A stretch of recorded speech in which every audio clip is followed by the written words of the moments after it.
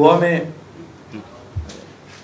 लोकसभा के जो चुनाव हो जाने वाले हैं, इसमें भाजपा की तरफ से उत्तर गोवा दक्षिण गोवा में हमारे जो दोनों प्रत्याशी खड़े हैं वो दोनों जीत जाएंगे, ऐसा हमें पूरा विश्वास है। मैं खुद पिछले कुछ दिनों में बहुत सारे राज्यों में चुनाव प्रचार के लिए गया हूँ। आज सुबह ही मैं दोपहर को ही मैं कर्नाटक से आया, कल वापस महाराष्ट्र जा रहा हूँ, वहाँ से पश्चिम बंगाल, सब जगह यानी काफ़ी राज्यों में गया हूँ। हर जगह पर हमें एक बहुत ही लोगों की एक स्ट्रॉन्ग कमिटमेंट दिखाई दे रही है कि इस बार दोबारा नरेंद्र मोदी जी को प्रधानमंत्री बनाना है। भाजपा की एनडीए की एक स्ट्रॉन्ग सरकार देश में दोबारा चुननी है, ऐसा लोगों की एक विश्वास, लोगों का एक कमिटमेंट बन गया है। इसकी वजह है कि पिछले 5 सालों में देश में जिस तरह से विकास की एक नई पहल चलाई गई, उसकी वजह से लोगों को उसका अनुभव हुआ है। उसे लोग चाहते हैं कि इस साल दोबारा नरेंद्र मोदी जी प्रधानमंत्री बनने चाहिए। आर्थिक स्थिति आप देखेंगे तो पिछले 5 साल में उसमें आमूलाग्र बदल हुआ। Inflation has dropped considerably, growth rate has picked up, and India has earned a reputation of being the fastest growing large economy of the world. It is also evident by the fact that India has recorded the highest ever export of merchandise of at least $330 billion and service exports of at least $210 billion, aggregating to $540 billion of total exports, which is the highest ever recorded in India's history. This is in the backdrop of the worst ever global climate for international trade. The protectionism is growing, countries are trying to put barriers, and despite that, India has recorded its highest ever growth rate. Our exports to China, which is of concern to all of us, has been a raging debate all over the country for many years. India's exports to China have increased substantially, and trade deficit with China has gone down by $10 billion, which is unprecedented, and the quantum itself is huge and significant. Same way, in the last 5 years, we have invested huge amounts of money into infrastructure, which is roads, ports, railways, highways, everything. In railways, our total investment in railways in the first 70 years after independence was 3 lakh crores. All put together, aggregate investment for 70 years was 3 lakh crores. I had presented the first full budget of the Modi government, and I had said 8,54,000 crores will be invested in the railways, and we will most probably even surpass that over the next few years, for a simple reason, is that any capital expenditure, particularly for an organization in railways, it picks up only in the second and the third year, because first year you cannot invest more than say 10-15%. And therefore, the quantum of investment in railways has significantly improved, resulting in the highest ever track renewal, which has resulted into better safety for railways. It has resulted in highest ever track expansion. Electrification has improved considerably, giving us a benefit of 41,000 crores will save on energy bill in railways in the next 10 years, and in the first 3 years or the first 4 years, we are not only exceeded, but we have done more than half of that in terms of savings. So railway is a shining example in which we could also provide amenities to the people like free Wi-Fi, food on your seat through e-catering, cleaning coach, the kind of complaint redressal mechanism which is unprecedented anywhere in the world. Same is the story for all infrastructure. On social front, Narendra Modi government launched several programs for social security, for healthcare, for improvement of standards of living of the people, and that again has resulted into improvement of our social indices. In terms of business climate, our ease of doing business has improved to 77 from as low as 140. And I am sure the amount of effort that we put in should be in first 50s by the time the next ranking will be announced. So over a period of time, business environment, social issues, infrastructure, economic environment has improved considerably, which people have experienced themselves, and therefore I was saying people are committed to vote Narendra Modi back to power. On national security, this is a government which stands out in terms of ensuring that we provided security in terms of internal security as well as security at our borders. Whenever there has been an instance where it was threatened, we have uncompromisingly retaliated and taken stern action against the perpetrators. And therefore, we can be very confident of saying that people have experienced all-round growth, not just in social and economic sphere, but also in terms of security and safety, which is an extremely important aspect even for economic development. The international standing of Modi government has, or personally Narendra Modi, has enhanced to such an extent that all over the world people have recognized his huge contribution and given him the highest civilian awards in those countries, whether it's Russia, whether it's Saudi Arabia, or whether it's United Arab Emirates. We can also very proudly say that as a result of this, last 5 years have been one of the exemplary 5 years for any government since independence.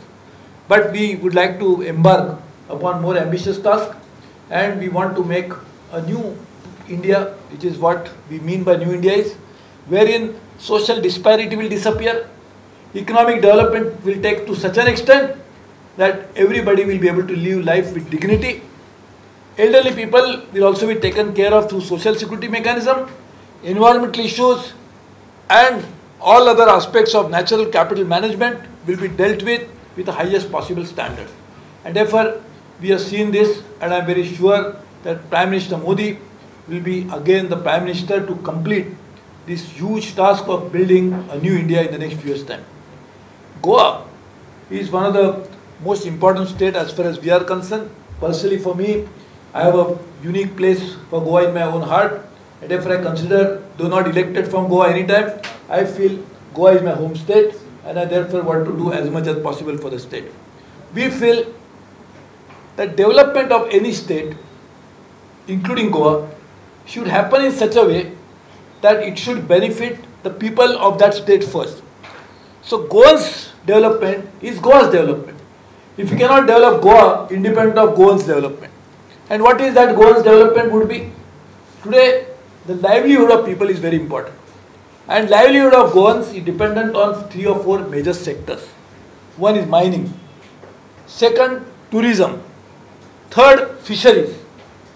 And therefore, we would like to make sure that Goa can be developed by development of these sectors in a manner that would be the most sustainable way.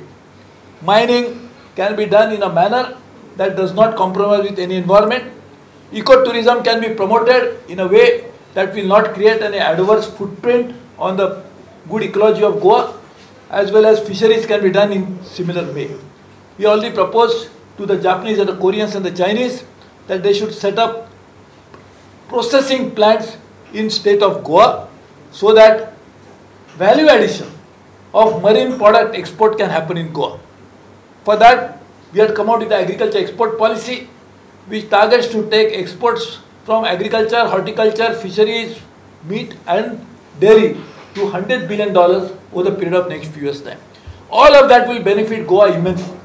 So I told you about fisheries, I told you about tourism and mining. Agriculture is also one of the most important part of Goa's economy, and therefore we would like to develop that as well by bringing in agriculture export as one of the thrust areas for Goa's future development. For which the new airport which is going to come up, we are already thinking, and logistic is under me, to find out how logistic can be the driver for Goa's economy, because of the entire west coast, right from Kerala to Maharashtra, it is very important that we must have logistic hubs on east coast as well as the west coast, because normally the maritime trade drives the global economy, and for which logistics will be the backbone of that. Therefore, Goa again can immensely benefit from development of logistic hub in Goa, and therefore we would like to do that as well. We want to bring in for youth of Goa the startups. I am very happy to say on 6th of December last year, only 4 months ago, we had started the first ever round table of global funds which came to Goa for startup, because we feel startups would be the new engine of growth to meet the aspirations of youth of Goa and does not damage the environment of any kind. So we can create economic opportunities, new jobs, but without compromising the beauty of Goa. And therefore startup we like to do it. I also decided and already announced that we will set up every year an annual startup festival in Goa, wherein top players from the world could come here, and they again will add to jobs in Goa. So we are a very comprehensive, holistic, forward-looking and a comprehensive strategy for Goa's development. I am sure that this strategy will take care of each and every segment of Goan, and therefore I was saying we don't want to develop Goa which does not benefit the Goans. So if Goans are benefiting and their development takes place, we don't have to plan a separate strategy for Goa's development.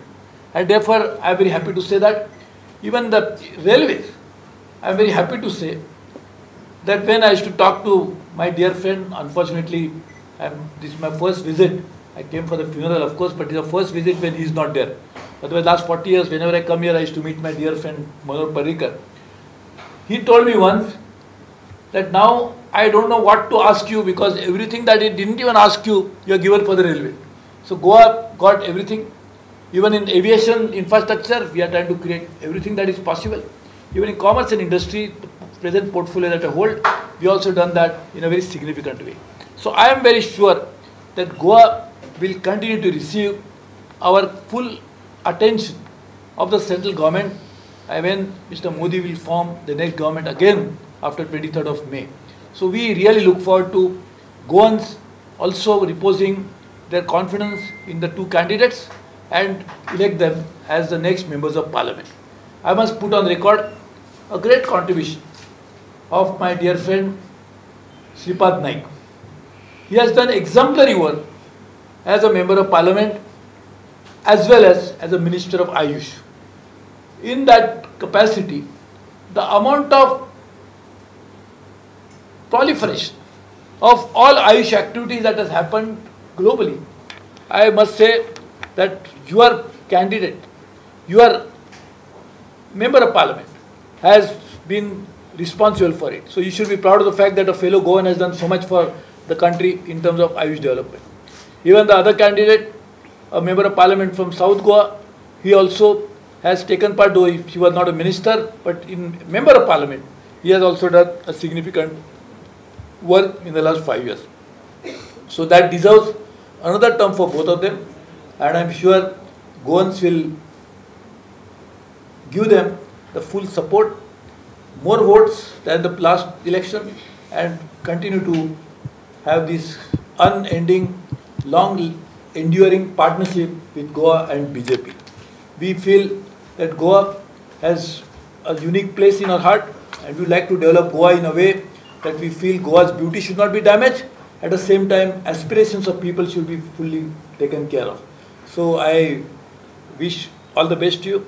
I know I am requesting you as journalists, my wife also is a journalist, so I would only say that while journalists must spread this message, but also you being voters yourself, I am sure you will also vote for BJP. So we really look forward to doing that. And your votes will be more invaluable, so I really count on them. Looking forward to that. Thank you very much. Testing lab सुरू करायचा एक विचार होता जेव्हा फॉर्मेलिनचा issue झाला होता त्याबद्दल काही घडले आहे का? त्याच्यावर काय पाहिजे तुम्हाला? त्याचं स्टेटस काय आहे? जागतिक याचा जेव्हा इश्यू झाला होता माशांचा, तेव्हा तुम्ही एक घोषणा केली होती की फूड टेस्टिंग लॅब सुरू करायची जागतिक दर्जाची गोव्यात. Let me explain to you. I'll tell you. See, under the अच्छा मराठीत सांगतो तुम्हाला. कॉमर्स अँड इंडस्ट्री मिनिस्ट्रीमध्ये अनेक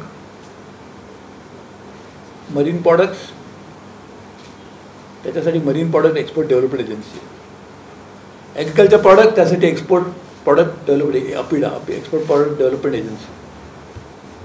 ह्या दोन्ही एजन्सी जेव्हा काही माल परदेशात निर्यात करतात तेव्हा जे आयातदार देश असतात त्यांची स्वाभाविक अपेक्षा असते की त्याची गुणवत्ता काय, क्वालिटी काय, आणि ती जाणून घेण्यासाठी प्री शिपमेंट क्वालिटी कंट्रोल केला जातो. ज्या संस्थेने ती लॅबोरेटरी तिकडे उघडली आहे मडगावला, ज्याची तुम्ही आता मला विचारताय, ती लॅबोरेटरी ह्या संस्थेने उभारली आहे की ज्याचं सर्टिफिकेट जगातले जपान, कोरिया, अमेरिका, युरोपसारखे देश मान्य करतात. त्यामुळे त्यांनी ही लॅबोरेटरी तिकडे उघडलेली आहे.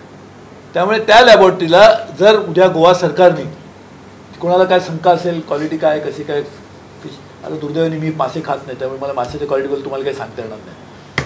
कारण नुसते is not I can only watch नुसते बट नॉट ईट नुसते. त्यामुळे त्याची क्वालिटी काय आहे ते खाऊन कळण्यासाठी मी काय तुम्हाला सांगू शकणार नाही. परंतु लॅबोरेटरीमध्ये त्याची टेस्टिंग करण्यासाठी it's this the institute which has started this laboratory. Already started. I had come for the inauguration. Again, I could not taste it, unfortunately. I should have taken you with me. Demonetization was a huge success across the country. Yeah, I can see you, but I cannot hear. Acha, tell me. Yeah, the central government has claimed that demonetization exercise was a huge success across the country. But considering that, hundreds of crores have been seized by the election commission agencies in the run of the elections, do you think a fresh round of demonetization is required so that even this black money is netted? Our government is fully committed to eradicate black money from the economy. You ask about black money, right? No, I'm asking whether another round of demonetization is required to finally nail all black money. No, I know. I'm just telling you that. You are also wearing a black shirt, so I'm telling you. So, eradication of black money is a total commitment of a government. The black money is generated through various forms. So, one type of intervention that is necessary is to make systemic changes which will not generate black money to begin with. For example, if you bring in complete transparency in the governance, it will avoid black money generation. International trade, we are now trying to make completely paperless but also completely transparent that you can operate. So with the project already started, we have given a contract of I think more than 1,800 crores or something to TCS to make that happen. So once you make one part is transparency that should be brought into the entire business operation. So that will avoid this. I will give another example if you want. When I was the railways minister, I told you 8,50,000 crore budget we created, but not a single rupee tender is to come to me. I said it should be done transparently, and then we set up a system wherein even payment has to go to the vendor's account directly, it doesn't have to come to the office to collect the check. So this is one way of dealing with it. The second way is certain transactions that take place maybe in real estate, property or some other places. How to bring more transparency to that, that is another issue. But thirdly, coercive, wherein if somebody has the black money, generated already or in the process of doing that, then the agency should work in such a way, coercive way, which will ensure that a worse punitive action will prevent and bring in that fear that so people will not like to create black money. So we are committed to do everything. We are also identifying the source of black money and taking this action. Those who are holders of black money, we are trying to take action against them, but that is B means I don't take it. It's an agency job to do it. So I have no knowledge about how they do it because agencies don't work under me. But I am saying the commitment, political will of the government is to get rid of this big menace of black money is complete and total. If you have any suggestion as to we can do it, there have been many committees which have gone into it. But it is the first government which acted on it rather than appointing another committee. So we have taken that measure which itself demonstrates our deep commitment to eradicate black money. So if Sorry? If demonetization has worked once, won't it work again? But counter. He says that the demonetization worked once, आणखी एकदा काम करणार. I will not be able to comment on that. I am just saying that what are the measures required will depend upon time to time. This was one measure which was aimed at taking care of black money. I will not be able to tell you whether we need one more or something. That depends upon time to time. But I am telling you, a commitment on the part of the government is total to take as many measures as necessary, however difficult they may be, whatever political cost one has to pay for it. We are willing to do it as long as we succeed in ensuring that India becomes a transparent economy, because the black money is the biggest enemy of the poor people. They suffer the most as a result of that. So we have to take care of it. So the major issue today in Goa is mining. You have been seized of this matter and you have given some assurances to the alliance partners in the past. Right now, even the center hasn't been able to give any assurance or any solution to this issue, which is going to hit. Do you think this is going to hit the BJP in the coming elections? Mining. You know, as you know, see, I don't want to tell you about history, what could have been done, what should have been done, is all that is past, unfortunately. But the fact of the matter is that the stopping of mining has one is economic cost, but other, most importantly, the social cost. That economic cost can be measured very easily in terms of loss of GDP, loss of revenue to the government, loss of profit, whatever it is. But more important for me is the social cost. That people dependent on mining had to suffer innumerable miseries as a result of that. And therefore, we are fully committed to do that. Therefore, again I am saying, solution can be legal, can be administrative, can be legislative.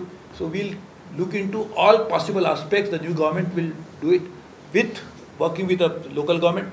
You will not believe it, how many times I must have a discussion with the previous Chief Minister, Manoj Parrikar. In fact, one of the last letter that he wrote to the Prime Minister, I was in that meeting, when he wrote about what could be the solution for solving the mining problem. So we are fully committed to that. I don't want to tell you today, on the eve of the election, what could be the solution.